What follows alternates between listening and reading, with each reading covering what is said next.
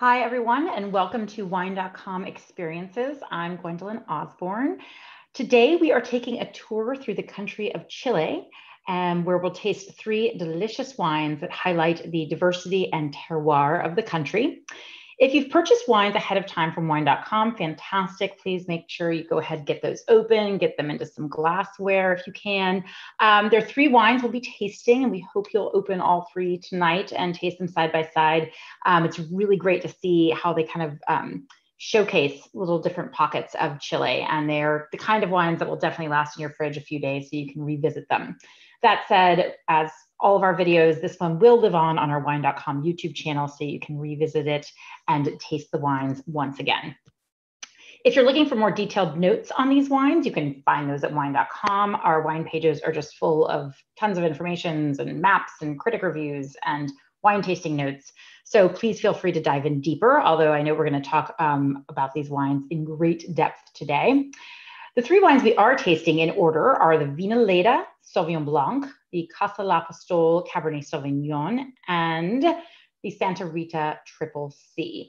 So before I introduce our guests, I wanted to just give a brief-ish introduction to Chile as a wine-growing country, because I love this country. It's so fascinating because actually, as you can see here, it's a very long and narrow country. And what's so interesting to me about the geography and climate is that this country, when it comes to growing wine, the climate differs more going east to west, even though that's a really smaller area, than north to south. In fact, they've even separated into 3 different geographical kind of subclimates, where you have the coastal there next to the Pacific Ocean, you come into the valleys where it's a little bit warmer, and then you come up to the Andes, where that just has some really fantastic microclimates, especially when it comes to the soil. That said, Chile also has the capacity to grow organically and sustainably. It's just really a healthy place for grapes. It's very low in disease, not very many pests. And the diversity of grapes is just amazing. You can have this beautiful, cool climate, crisp Chardonnay, and then right after that, have a big, full-bodied, rich Chardonnay from the valleys, where it's a little bit warmer.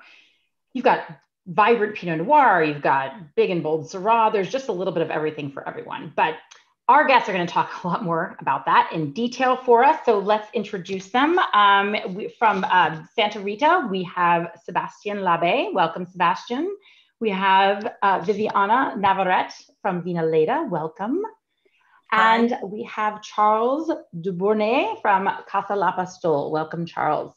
Hey, Gwendolyn, how are you? Wonderful to have you all here. Thank you so much for taking the time to talk about Chile and your wines. Before we get started tasting the wines, I kind of wanted to start with a little bit of a broad question that maybe you can kind of touch on some things that stand out for you. Obviously, Chile is just a magical place for wine, to grow grapes, to make wine. Could each of you kind of give us an idea of what excites you the most about Chilean wine? In that broad question sense. Viviana, can we start with you? I think well, first of all, thank you very much for the invitation to Kat, Mike. It's amazing to have this opportunity. So thank you very much. I would say that today is a great time for being participating in the Chilean business in the winemaking. I think what we have been experimenting in our country is a lot of evolution, movement. If you remember, in the last 80s or beginning of the 90s, the main production of wine was done in the Central Valley, very focused in reds. And what we see nowadays is that a lot of valleys are being discovered up north, in the coast, up in the mountains, 1,600 high, and even in the south. So our country is moving, and it's not only discovering new appellation of origin, but also working with different varieties and changing a little bit the philosophy in the winemaking. So I think people are excited that they are looking into new styles of wine. And of course, they are showing a different face of Chile. So we have the tradition that is really good, and there's a lot of work there, but we also have this crazy movement that is delivering new styles of wine. So I think it's a lot of happening in our country, and that's exciting. That is exciting. Charles, what about you? What would be your excitement factor for Chilean wine? Well, it's being from a French family. We arrived and we've been producing wine and spirits, as you know, since 1827 in France. And when we arrived in 1994, we fell in love with this country. I mean, Chile for us is as a good French. I'm going to be very French. I mean, it's like a new France. You know, it's a France 2.0. I mean, how many countries do you have as a wine producer where you can plant any grapes? So literally, because of what you said, you know, like Chile goes on North America. If you put Chile, it goes from Alaska to Mexico. So the varieties of terroir that you have are amazing. And then what you said, from east to west, you have the pre-Cordillera, you have the coastal range, and this is going to create a huge difference on a very little time. So at the end of the day, Chile is a winemaker's paradise. Give me one grape and I will let you know exactly where to plant it in Chile. There's not a single grape that you cannot find a perfect place to plant it in Chile. So it's very exciting to be a winemaker in Chile. Yeah, absolutely. And I think that, and I love that the Central Valley that I said, because I didn't know how to pronounce it, Cordillera, is that region in the center? Is that how I pronounce it? Well, you have Colchagua, maybe. No, coastal, but then they were calling it something that means Central Valley, and I thought you had mentioned it, but Cordillera, which is mountain. I mean, the Cordillera. That's what I was thinking of. Thank you. Sorry, but but I love what you said too, and I think that Chile just over the past few decades has found that way to find that perfect place. Like what you said, I think that's how far the country has come, where it now knows, oh, you have that grape, let's go here, and that's exciting. And it wasn't the case before. Before, someone would just in Chile 30 years ago, and I think, you know, Sebastian and Viviana can talk more about that than I know. But when we arrived, we saw everyone planting, you know, like Cabernet Sauvignon at the same place. Mm-hmm. And then, you know, like little by little, with the new wave of winemakers like Viviana and Sebastian, and I think, you know, we had a bit something to do too here, taking advantage of the new terroir and saying, no, guys, you know, here's Cabernet. Don't plant Sauvignon here. No, let's find a new place, because there is a new place. So I think, you know, this is really what Chile for me is, a winemaker's paradise. Sebastian, what about you? Anything you can kind of expand upon? Yeah, absolutely. I think it's we're being given by nature with a country that is just fantastic in terms of diversity, both in soils and climates. And I think we're getting to a point with the Chilean wine industry with reaching a maturity, where the tradition of wines that have been made in different valleys for a long time are getting, you know, very playing with the new ideas of finding new varieties and establishments. So I think it's a great moment right now, where we have Cabernet Sauvignons, for example, with, you know, dry farmed in vines that are 100 years old, and then you have actually new vineyards pushing limits. And there is, as I fully agree with Charles, I think there is a huge diversity for every single variety you want to play with. You're going to find ideal conditions, either north to south and also east to west. So it's kind of like a matrix where there's so much to explore. And so I think we were very given by nature with a fantastic country. Yeah, it's great. It is a good time right now, because I had the privilege of visiting in 2006. But even then I had a Chardonnay from Marie Valley, and I thought, I've never heard of this valley, and now I see it everywhere. So I think everything's kind of growing and expanding and coming to reach, you know, consumers in different countries, which is fantastic. So let's get tasting with some wine. So we're going to start with the Sauvignon Blanc from Leyda Valley, Viviana, and for those of you at home, please feel free to start tasting as we chat.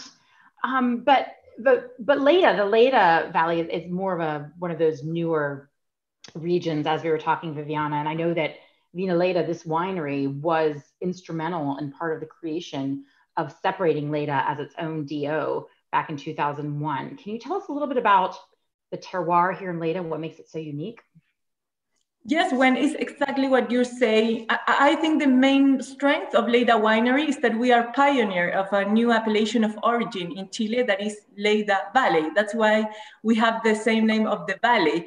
And the reason is that when the oldest owner of Leyda Winery came into this place, as you see in the first photograph, it's a very dry area.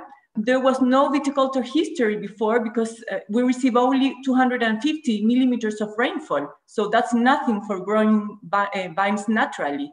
So to start with the project, with the first plantings, the family, together with the government and some privates, had to do a huge investment to build an 8 kilometers or 5 miles of pipeline in order to take water from the Maipo River, which you are seeing right now, and irrigate the plants, because here is everything about drip irrigation. So that happened 22 years ago. And then the family registered the brand Leyda Winery because it's the name of the town. So we had to have something local. And then because of the special characteristic that this place has, that is the climate, the cool climate and the nice soil, they went to the government and asked for the creation of a new appellation of origin, which was Leyda Valley. So it was something huge to put a spot in our map. And that happened 22 years ago. So we were the first one. But now in the valley, you find 1,900 hectares planted. Yes, it's grown a lot. So it's still something small. And what grape varieties are most well suited for this region? Which varieties? Yeah. Well, here the climate is very cold.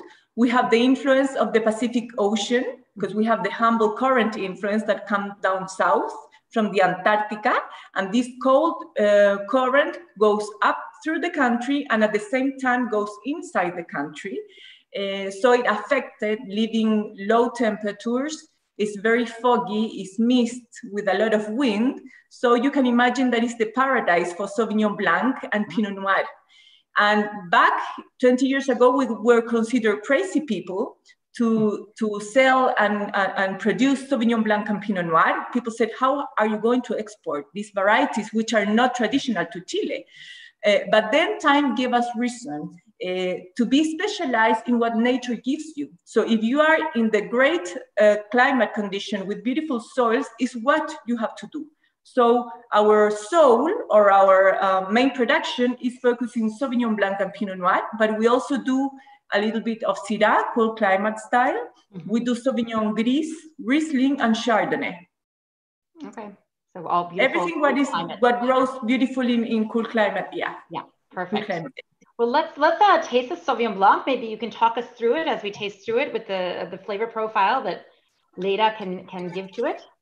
In general, I would say that Leyda Valley, not only Leyda Winery, but Leyda Valley, in general, the characteristic of the wine is that you're going to find, of course, fresh fruit, very intense aromas, but there's something that you can find that is unique of this place, that is herbaceous character, the herbal character. Yeah. And you will find it not only in Sauvignon Blanc, but also in Chardonnay and Pinot Noir.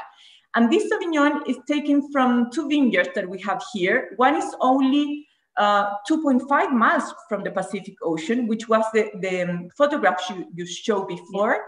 So it's very windy, it's very cold. And here in this shop, we use 3 different clones. So it has a little bit of clone 1, clone 242, and clone 107. We harvest every clone by separate. It has different exposure. You saw the rolling hills. We are in the coastal mountain. So we have this topography of small hills. And we harvest all the clones by separate, all the blocks by separate as well. And then in the cellar, we do reductive vinification. So we protect the juice from the very beginning. We leave it for about 50 to 70 NTU. We do a little bit of maceration, of cold maceration in the press.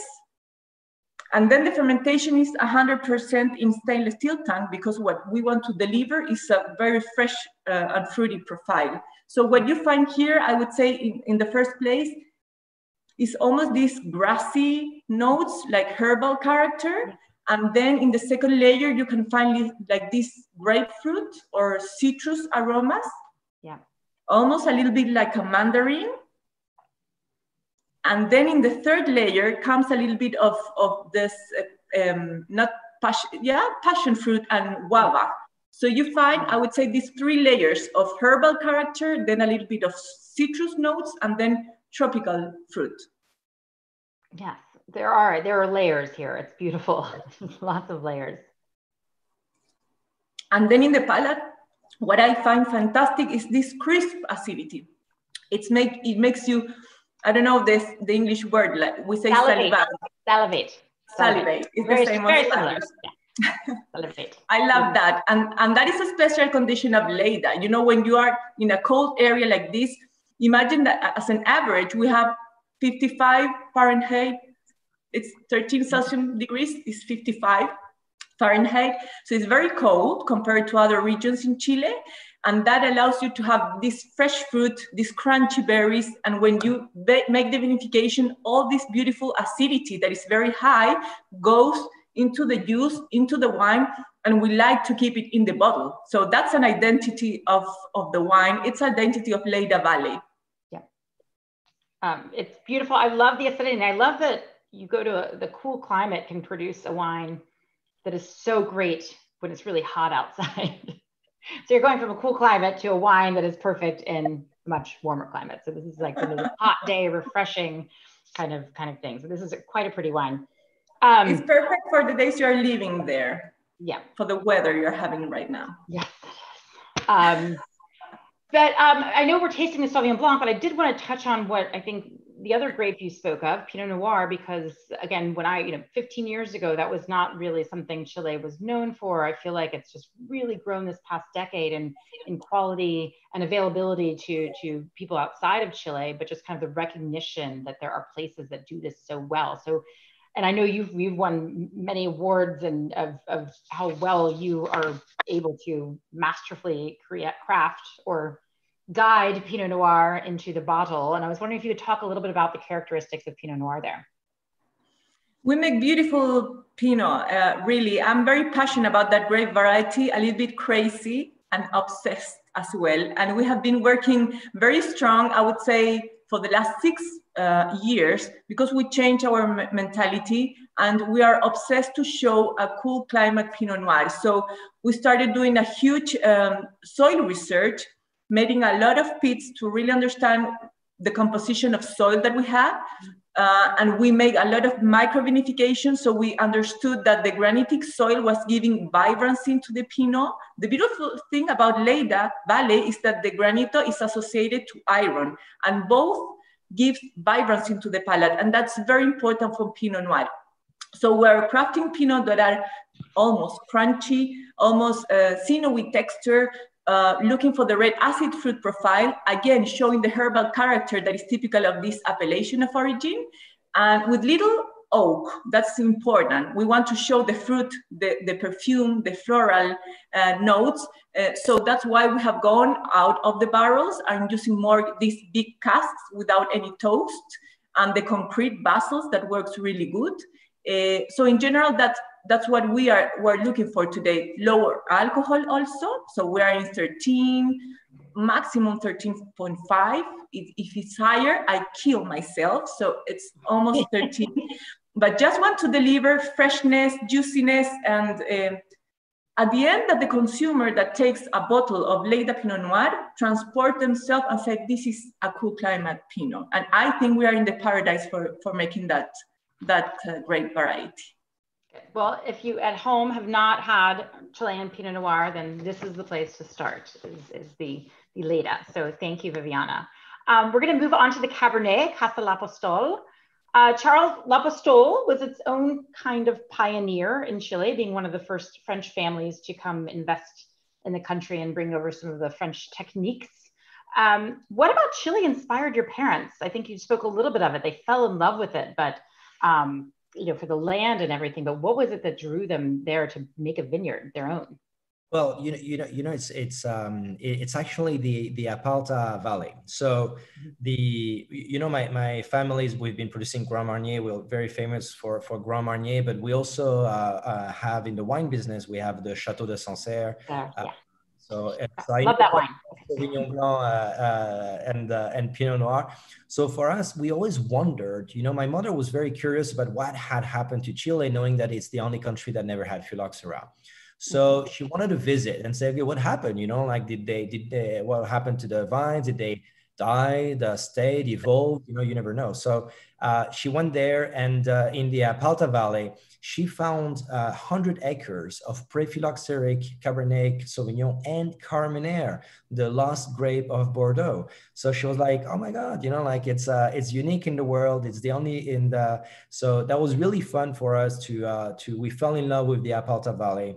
And it was fun for us to come to Chile. And of course, as I say, we are from Sancerre, so Pinot Noir and Sauvignon Blanc. So for us, we wanted to do something a bit different. And also being French, we have quite a bit of Cabernet Sauvignon. And so we know a bit what to do with it. So it was really fun to do a Cabernet Sauvignon in Chile and to play with the Carmenere. So really, the Apalta Valley has stunning conditions. Funny enough, Viviana, is a bit the same story that Leyda with Apalta, because the only problem is that up until recently, Chile could only name DOs if there were a town next to it, okay? So Leyda was named after the town of Leyda. Problem is there's no town of Apalta.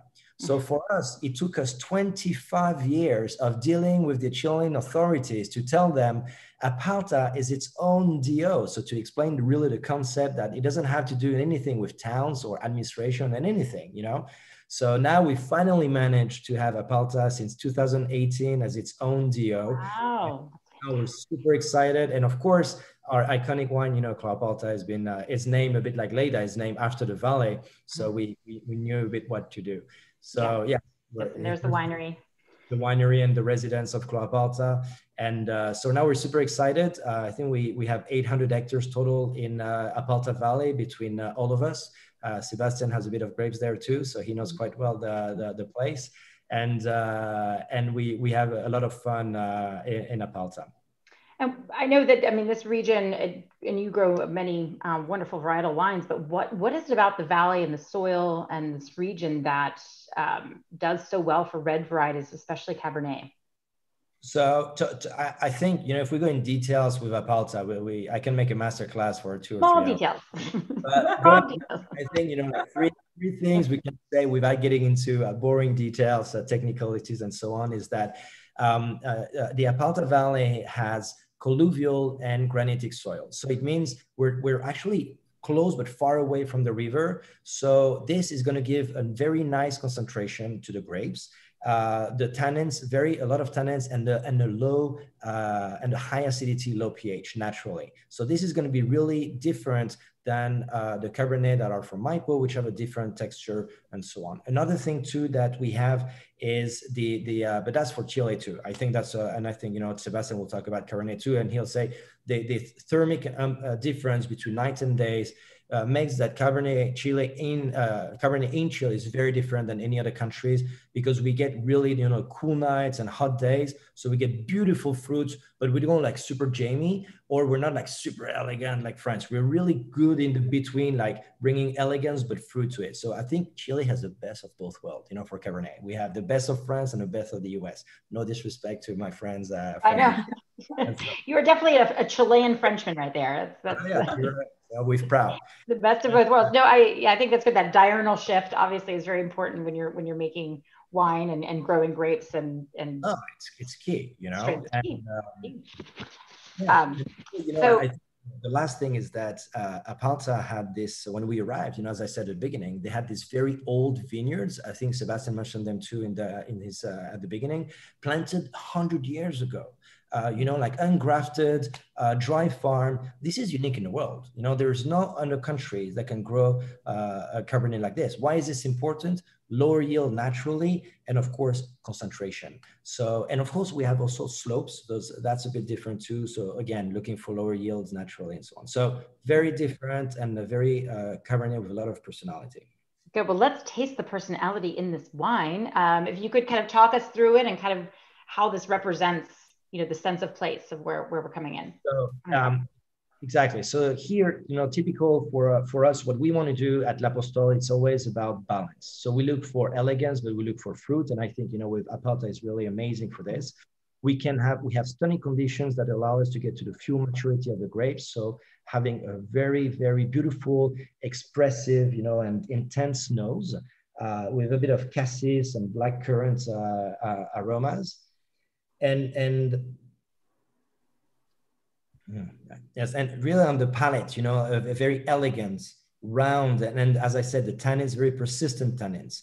And I think this is going to be key. And well, I'm glad that apparently this wine is doing quite well on Wine.com, because it was number 41 on your top wines, top 100 wines of the world last year. So I was quite glad that to be in this. So Very, very nice Cabernet. I think, it's this is where Chile excels. Is we give a run for their money to a lot of people in our wines. So having a Cabernet like of this quality at such a price point, it's good. I think and that's what does it. Is you're looking at somewhere, the investment in the land in Chile is just, they're producing such amazing wine. It's such a wonderful value, price to value ratio, quality to price ratio. So the value is tremendous. You want to have the same quality from another country, you might pay 3 to 4 times more. So, Chile has amazing conditions, and Apalta for us, it's the style that we like, and really where we can find the French finesse, but the fruit of Chile. So as we say, Lapostolle is always, French in essence, but Chilean by design. So, and that's what we look for. Love it. And speaking of Cloapalta, so I know that I even brought out mine. So this is kind of your wine. The Cloapalta helped kind of put Chile on the world's kind of wine radar when it was the first, and I still think it's the only Chilean wine to be named #1 for the Wine Spectator Top 100. And that was the 05 vintage. Yes. I have a bottle of. Yeah. Wow. I don't know how I didn't drink it yet, but hanging on to that. And you are hitting your 20th anniversary, right? Exactly. So the goal when we arrived in Chile, our goal was really to look for the best wine possible. So we wanted to prove that Chile could actually make wines, not that just amazing. We could rivals with the best wine in the world. So of course we didn't know. We were French. We didn't really know the vineyards. So we took a few years, and we arrived in '94. And in '97, finally we had a bit of a hold on the vineyard and understanding better what we had. And this is when we created Cloapalta. And we were stunned that in as you said, 2005, so the 7th vintage was already #1 in the world by One Spec. And 2017 was actually launched worldwide today. So it's a very special day for us. 20th anniversary was a launch. And so beautiful bottle. Packaging, very special packaging for this. Beautiful packaging, of course, the blue that is so stunning is part of the bottle. And today was released, so I think it's available on pre-sale. For Wine.com, yeah. And what a best way to have an anniversary when James Suckling gives you 100 points for the 3rd time in 4 years. Hey. So that was great. Happy anniversary to you. That's great. Fantastic. That's wonderful. Well, it's delicious wines. It's wonderful wines that you've produced there over the years. And again, both of these, all 3 of these wines, just that value, that quality that's coming out of there for what's something that won't break the bank, but makes you feel like $1 million is fantastic. So thank you. We are going to move on to Santa Rita, which is probably the most pioneering, given that it's founded in 1880. It was one of the first wineries to plant European varieties here.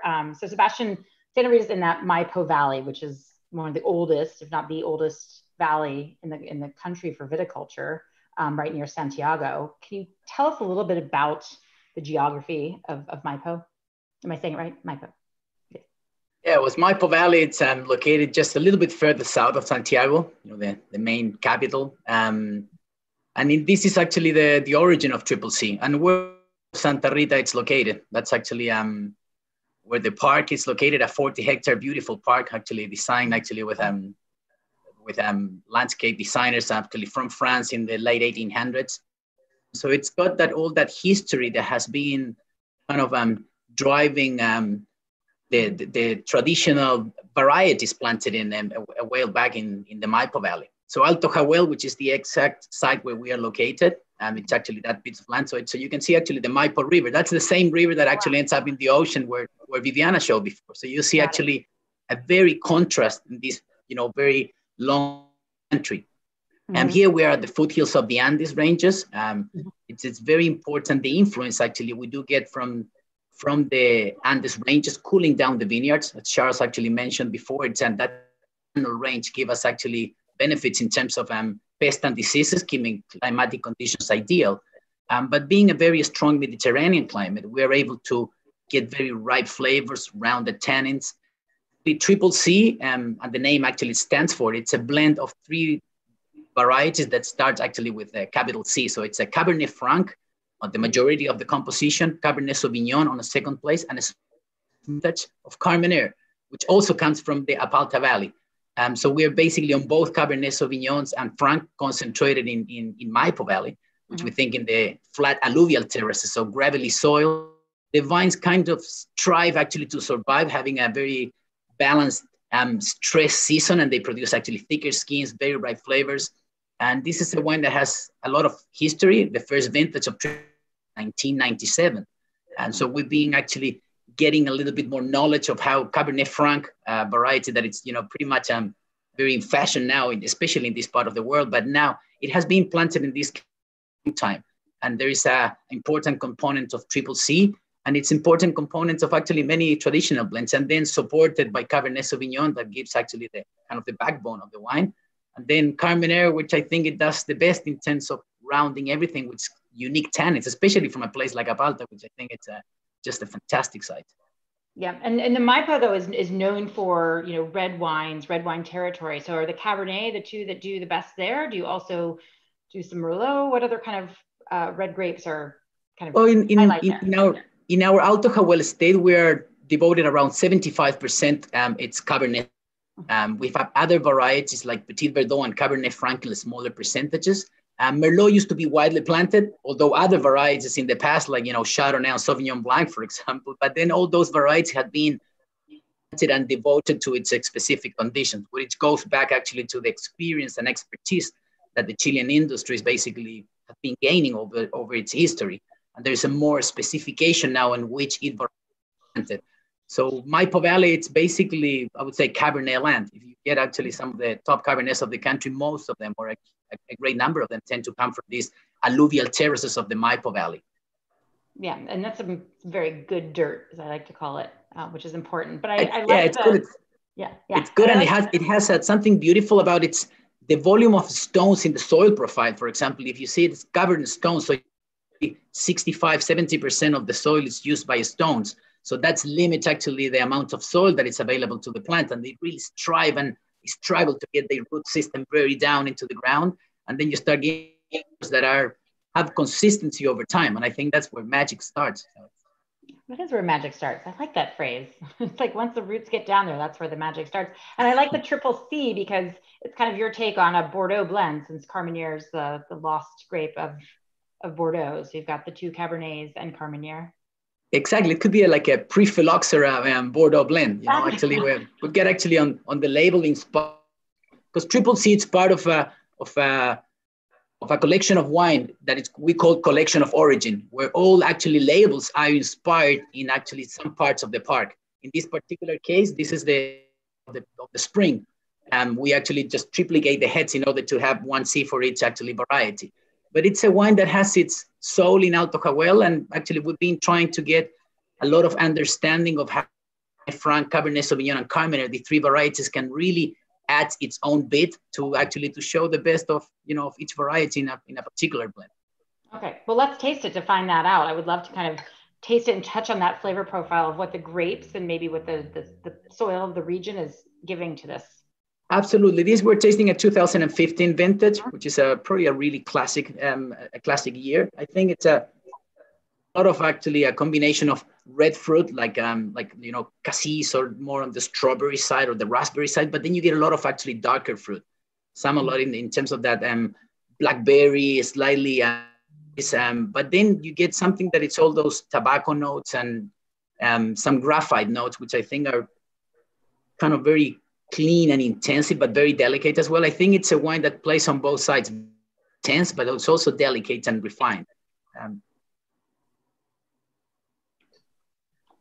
Then in the mouth, I think it's got that kind of a velvety sensation with a lot of tannins that are powerful, but they're kind of very fresh. And there is definitely the backbone or the structure of the wine given by Cabernet Sauvignon. And then there is a roundness, a lashiness in terms of those velvety tannins. Carmenere being, in a small percentage, I can really make an impact here. Yeah, it does. It adds that velvety texture. The texture is just beautiful.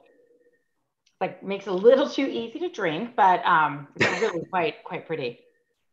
And even in the nose, I love that nose because you were talking about all those fruits, but there's like a little kind of floral, or maybe sometimes they call it brambly because it's like blackberry cassis kind of on the vine, so it's got that kind of mix with the herbal part. It's really. I think this is a wine that can have that bubble functioning in terms of, it's a wine that you can drink on its own. It's basically all with food. It's a food wine. But you can have a glass of it's in terms of, it's got structure, it's lushness, but it's got all that velvety round the tannins and a very fresh finish. Very pretty, and it definitely speaks Chile. So I think all of these wines do. They're just really very representative, I think, of the diversity and the quality and everything Chile gives to the wine world. So on a finishing note, I would love to hear, I guess, from each of you, what's next? What are you seeing for the future of Chile, either from just where you are or as Chile as a whole in the world? So Viviana, can we start with you on that? Speaking especially about Leyda Winery, we really are focusing in what we do when sometimes journalists ask, which is the next variety or which is the next trial? And you will never stop.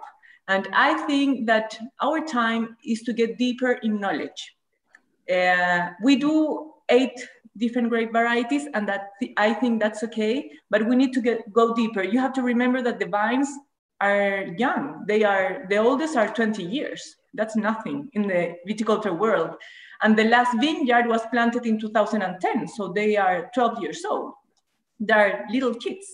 And we are still making research in the soil and studying. So I think the learning curve in the viticulture is really long.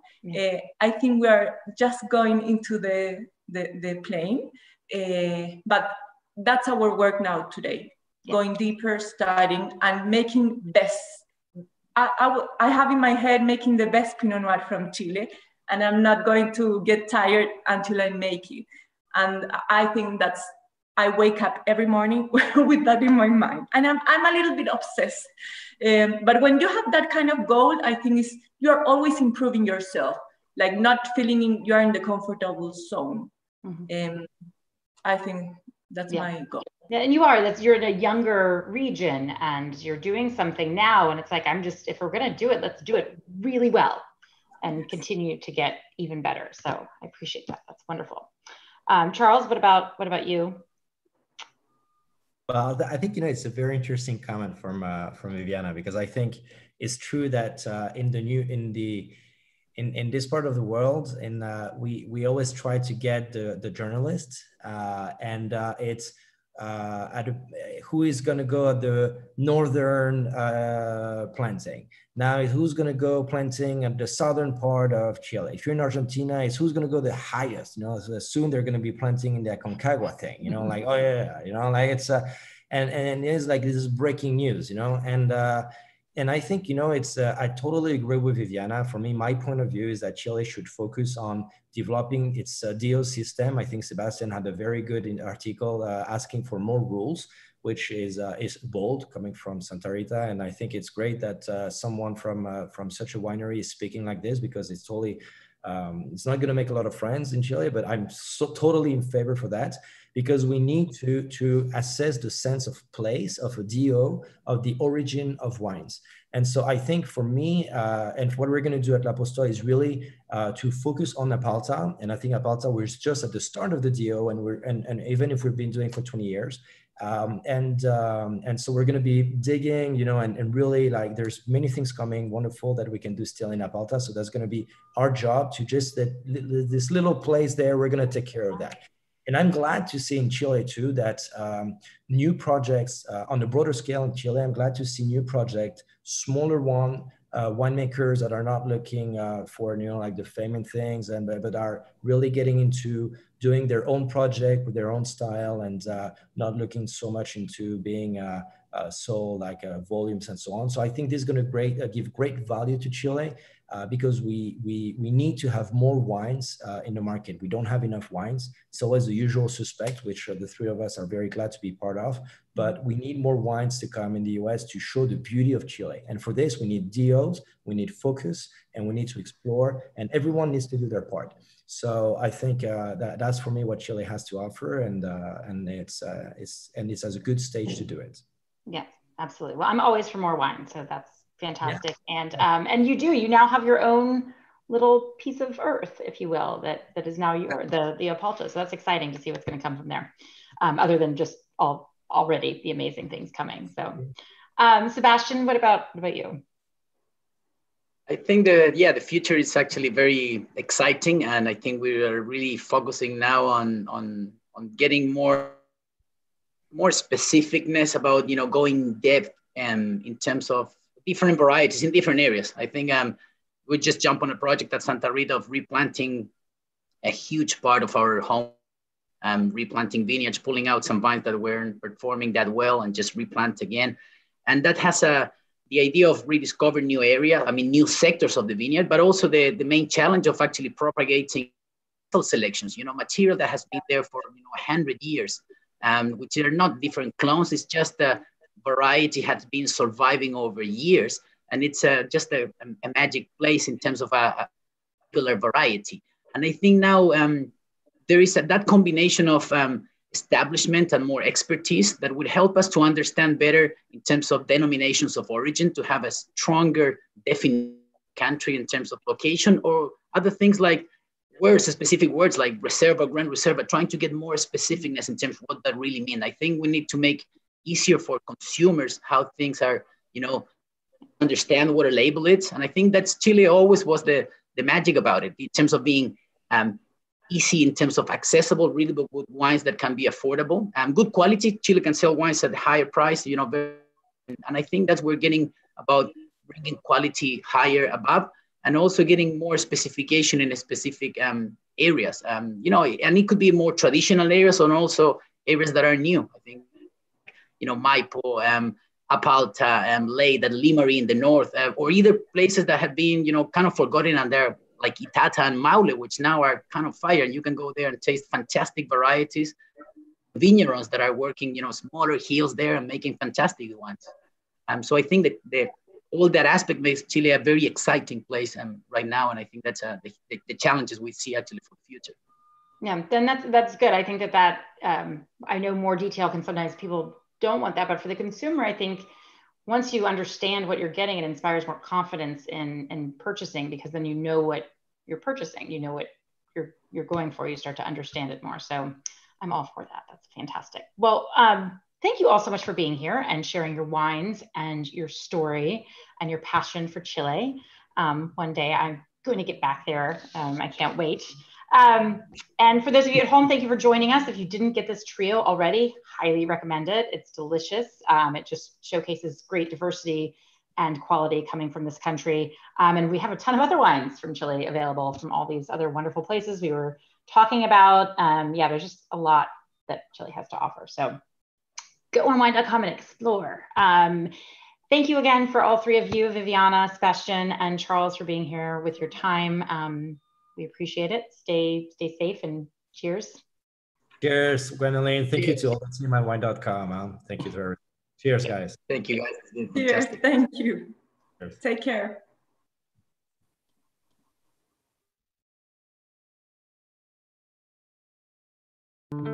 It's both a science and a form of high art. It's made from the combination of grapes, sunlight, rain, soil, and time. It's raised up in the moments that matter. It's wine. And we are Wine.com. We have the largest wine selection in the world, online sommeliers with free advice, and now our powerful new app puts the entire world of wine in your hands. Wine.com. Seriously passionate about wine. Download our free app today.